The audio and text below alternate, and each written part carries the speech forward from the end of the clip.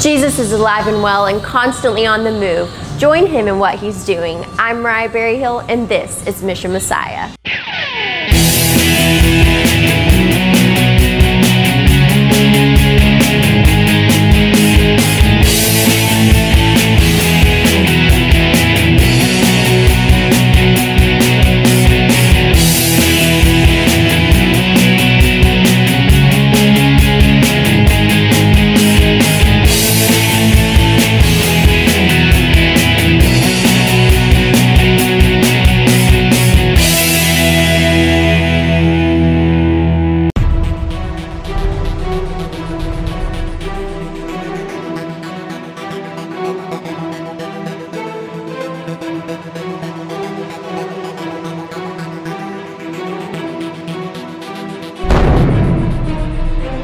Two new customers came in and didn't know about WOW, so we got to tell them a little bit about that and just what it represents. And then also a bilingual customer was there, so I got to speak a little bit of Spanish, and that just made me feel good and valued, and just feeling the Father to know that I am loved, and I do have the qualities that He is, wanting me to fulfill, and just to not be in fear. Like we have been delivered from all those spirits. Amen. And cleansed for God to fill those empty holes with Him. And for me, I was letting the enemy scare me with fear from what had happened, and just having the Father encourage me and know that greater is He who is in me than he who is in the world. And come on.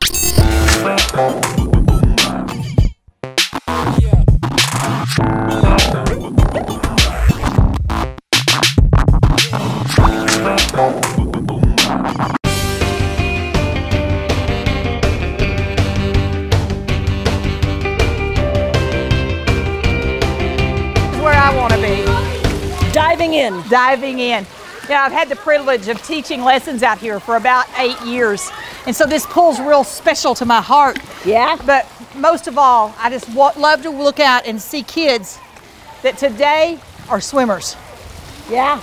And guess how you learn to swim? By faith. By faith. By faith. You learn that you're going to float by faith. You don't know it just because you know it. That's right. But you learn it by faith. You know, there's a little girl that lives at camp, and she has been afraid of water and afraid of water and afraid of water. And this summer, her mother took her down, to Lubbock to teach her how to swim. She needed to learn how to swim because we don't have a pool in the mountains. She needed to learn how to swim. She was so afraid and so afraid and so afraid. And one night they prayed together that Jesus would take the fear from her. And the next morning, and this is a 3-year-old girl. The next morning she dived in the deep end. Oh. But she dived in the deep end. I love that God didn't give us a spirit of fear, but yes, a power right. and of love and a sound mind. Exactly. Always let your faith be bigger than your fear. And I have believed my whole life that you cannot have faith and fear. You've got to give one up. You want me to dunk you? No, I really do not want you to dunk me. I want to so I'd be happy to push you in. After my husband died, it was Tammy that refreshed me. It was Tammy that brought to me the living water of Christ again. Because when you're in the middle of so much pain, it is so hard to remember that Christ is the living water. Sometimes it is hard. And Tammy brought it back to me, and as soon as I told me, just put your faith back where it belongs. And Jesus, and only Jesus will get you through this. And He did, and He has. And He's always our fresh drink of water. Always. And that's what we can be to each other. That's what we can be to all of these children. We can live our lives. You can live your life as that fresh drink of water to the very next person that you run into.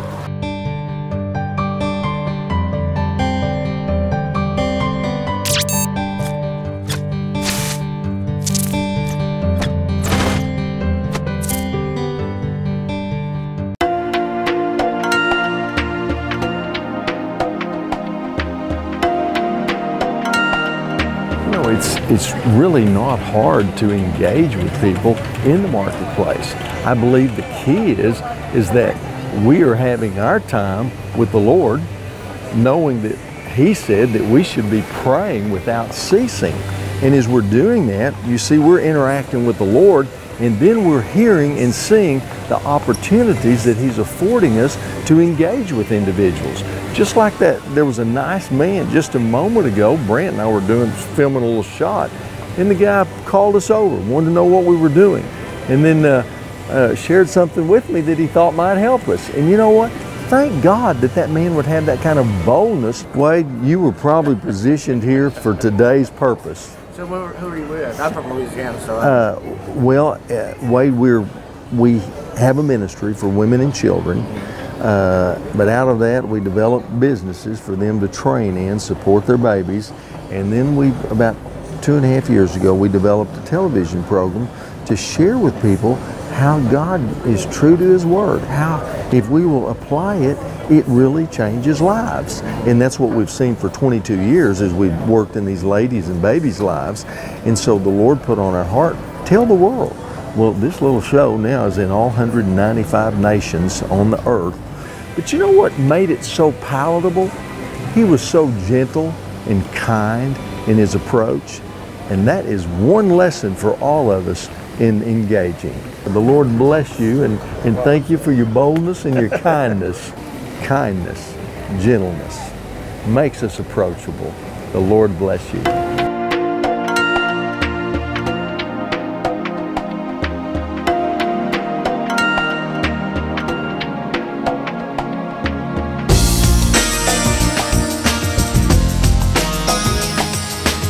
Hello? Hi.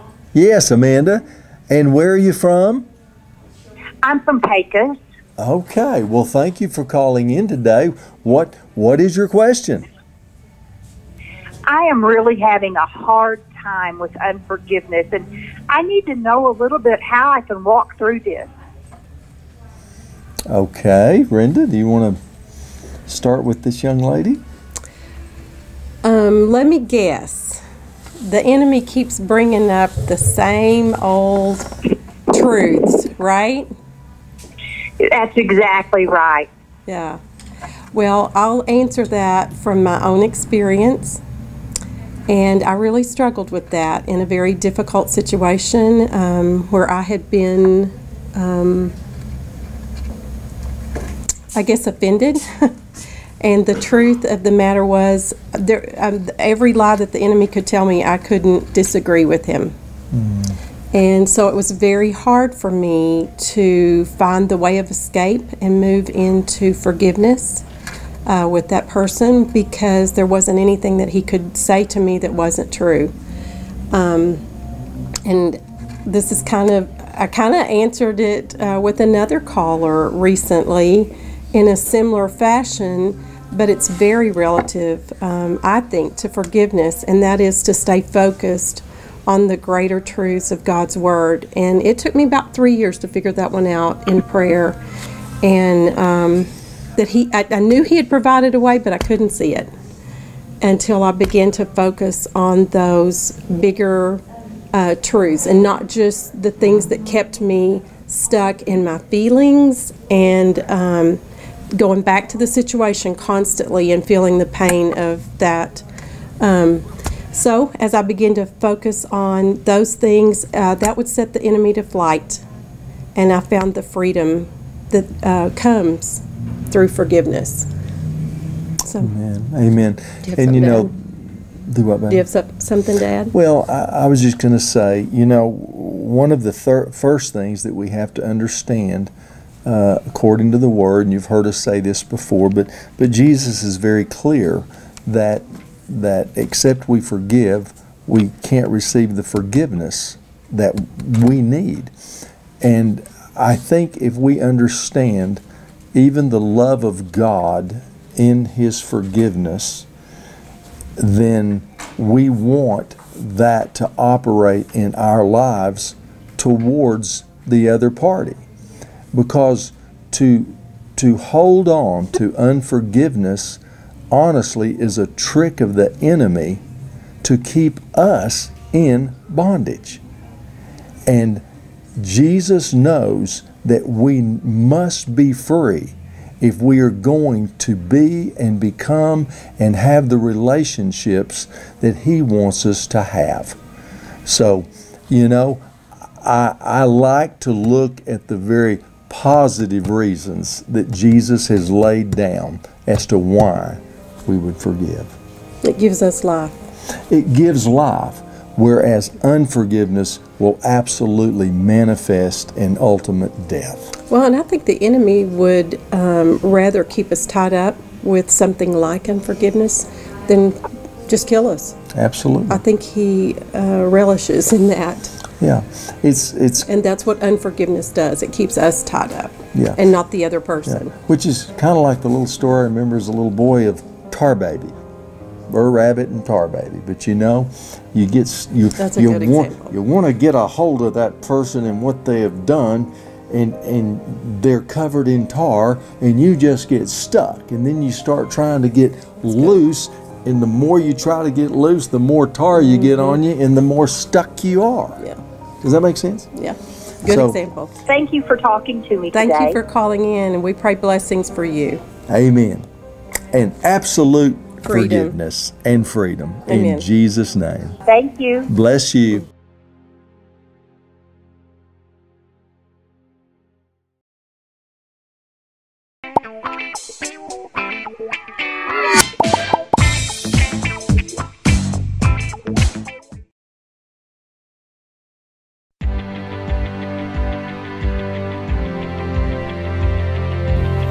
It's Mission Moments, and I'm really blessed today. I just grabbed Lena Kay, and Lena Kay was just telling me, I said, Lena Kay, actually now, how long have you been at the mission? And what'd you tell me, Lena? In 10 days, it'll be 16 months. 16 months. Well, I'm going to have to go ahead and confess before somebody else tells Lena Kay what I said about her this morning in Growing Kids God's Way. But I was teaching. Really? Were your ears burning? No.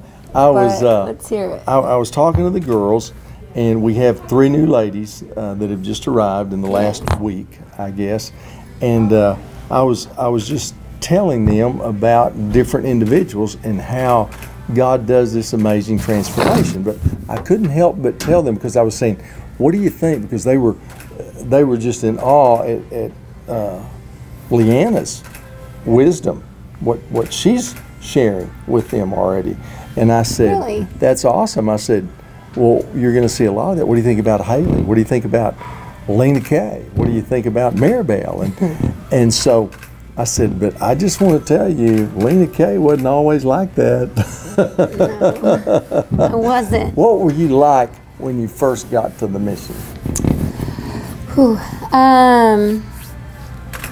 Broken. I couldn't sit still. I was lost. And I lacked truth. I lacked anything that was real or true.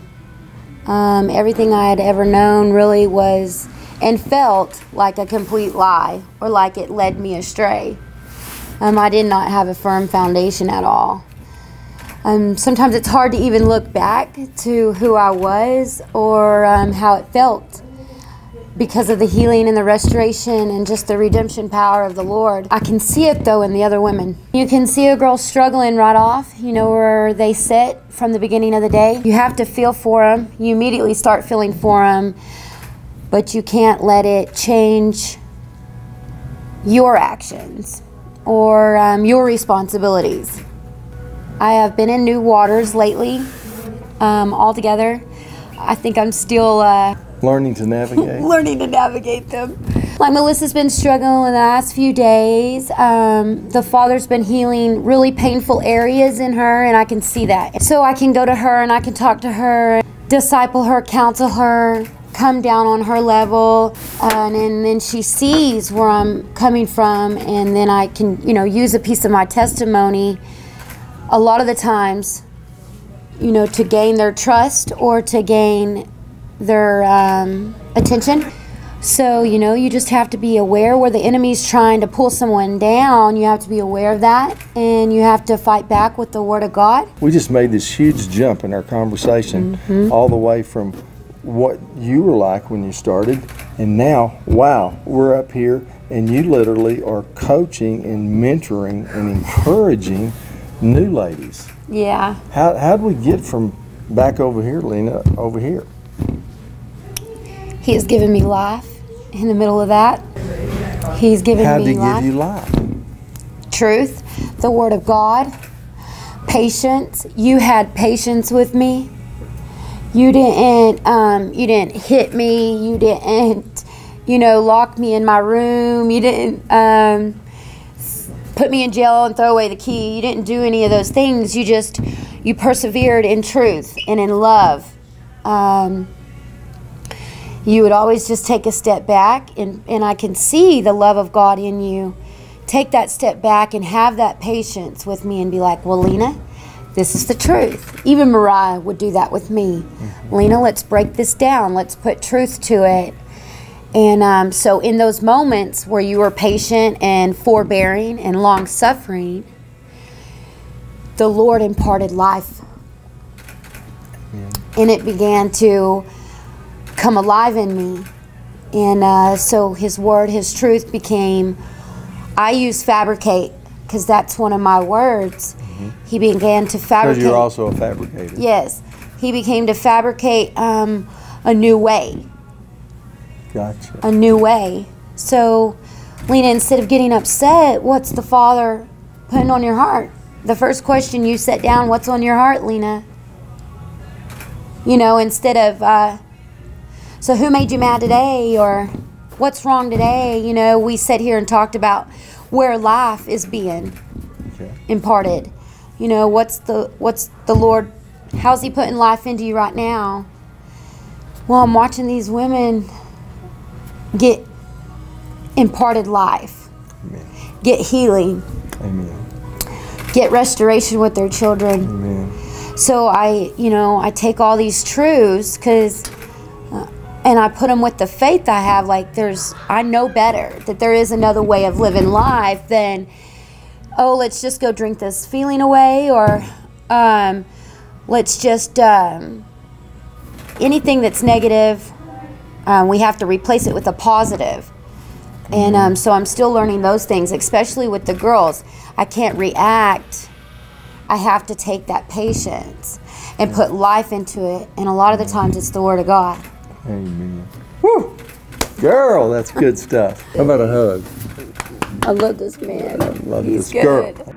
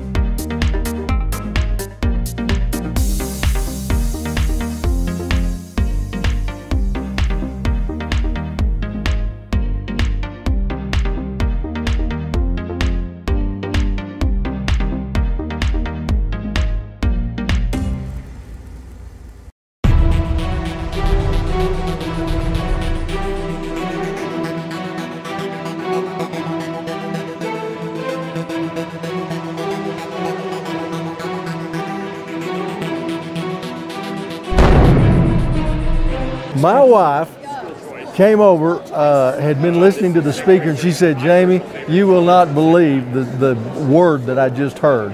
And next thing I know, she has the speaker that she was talking about, Paul Angoni. Thank you. Paul, thank you for being here. Thank you for having me. I'm glad this worked out. Well, Paul, how is it that you got connected to the summit?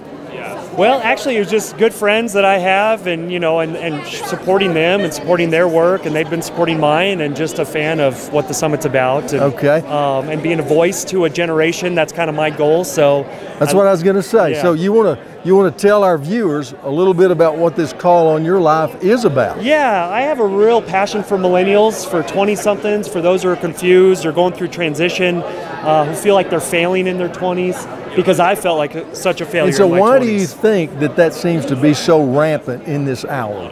I think because there's so much pressure, first of all, to succeed, to make a difference, to do something big, especially in today's social media world, where it looks like everybody's doing these amazing things. Right. And in my book, 101 Secrets to Your 20s, I define it as... I just happen to have... Well, there you go. What are the chances? Huh? What are the chances? I define it as a different kind of OCD. I call it obsessive comparison disorder. Woo. Wow, did you know that word is in Scripture?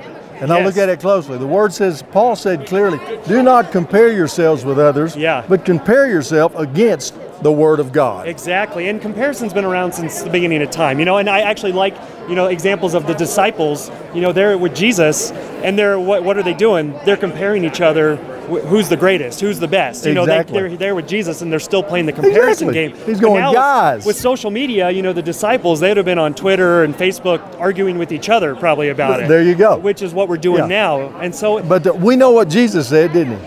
What did he say? Who will be greatest among you? The servant to all. Yeah. Amen. And so, what it does is it creates a false environment. Everybody putting PR spins on how successful their life is, when maybe they're struggling. And I think a lot of millennials are struggling, and what I say is that we're all struggling, but we're all struggling to make it appear like we're not struggling. And that becomes a real isolating factor where millennials are maybe scared to have an open conversation, maybe scared to even talk to their parents or their boss to say, I don't have it figured out, because they feel like they got to project this too good to be true image. There you go. And so it's blocking authentic conversation. So let me ask this, Paul. Give me 3 things right now that you would recommend to that age, because we work with a lot of that age and Mission Messiah. Mission Messiah Television is positive television to enhance your life. A true non-scripted reality show that features life lessons, unforgettable real-life success stories, and interviews with local heroes, national movers and shakers, and international celebrities, all united by their love for Jesus Christ. Mission Messiah Television gives real answers to life's toughest problems. It's positive television to enhance your life. Watch Mission Messiah Television today. Yeah. What do you tell them? Well, I tell them, one, you're not alone. Because that's the email I get the most, is I feel so alone. I thought I was the only one going through this, and then they find my website or my books, and they're like, oh, thank you for mentioning this, because I thought I was the only one struggling. Right. So it's one, you're not alone. 2, you're gonna fail. That's an important part of your 20s. It's an important part of life. But when you fail, don't begin calling yourself a failure. Exactly. Don't begin calling, bringing on that name and feeling like, well, I'm not enough. I'm not worth enough. Really having your worth be based on your perceived success. And isn't that exactly what the enemy of our soul desires to manifest and establish a stronghold in a person's mind? It is. It's that lie that will keep coming over you, saying, well, who are you to do this? Who are you to have big dreams or hopes or believe you are something? So you got to put down those lies and then realize that it's a part of the process. And so success in your 20s is really about setting the table more than about enjoying the feast. Ooh, did you hear that? Setting the table more than enjoying the feast. And that's why I wrote my newest book, The 100. So give us just a little short exposition on what that means. Well, that means it's let's take it to a farming metaphor. My relatives are all Kansas farmers. All right. And that's what I'll tell millennial, and my relatives weren't planting avocado seeds, but I put it in avocado seed terms. That pursuing a dream is like planting an avocado seed. It's going to take about 10 years, but only if you stay consistent and water it and feed the ground. And then you're trusting that life is being sparked underneath. That God is doing stuff underground that you don't even see, that you won't picture yet. Is that called faith? That exactly. And then having that hope, the hope for things unseen, that something's taking place, but you got to stay consistent, humble, perseverance, those kind of tried and true. So that's why my new book, 101 Questions for Your 20s. Which one is it? That's the yellow one. That's the yellow book. It's really kind of a field guide, a manual. It's not me giving you the answers. It's asking really strategic questions so that somebody can say, oh, let me put some words to that so I can start being intentional about the seeds that I'm planting, about the life that I'm living, about what I call your signature sauce. Gotcha. You know, that unique flavor that you have. About that God-given. That people need, right? Yeah, that we've been created with these unique ingredients that doesn't make us narcissistic, but are important to our calling. Absolutely. And we need that flavor. The world needs that. It does. And you know, you hear me say it often, but the body's made of many members fitly joined together by that which every joint and ligament supplieth. Exactly. Even unto the edifying of itself in love. So that's what Paul's saying right here. Every one of us, every one of you have a God-given divine purpose. Exactly. Bring it to the light. Exactly. And you're that master chef in the kitchen. And you're going to be putting ingredients together, and a lot of them are going to go up in flames. I love it. And they're going to be burnt on the bottom of the pot. And you're not going to want to show anybody that, right? You know, but it's okay. But that's again part of the process, you know, exactly. and that's a part of now I'm one step closer. You know, I've crossed one thing off the list, and God has a plan for me. God has a purpose for me, and even if I can't see it right now, to just hone in on that, because you're not alone, you know. And I keep going back to that because when you feel isolated, that's the scary thing. When you feel like I can't share this with anybody, right? You know, we're all struggling, but we're all struggling to make it look like we're not struggling. So. It's a lie to think if you're the only one. Exactly. Amen. Paul, what a blessing. Thank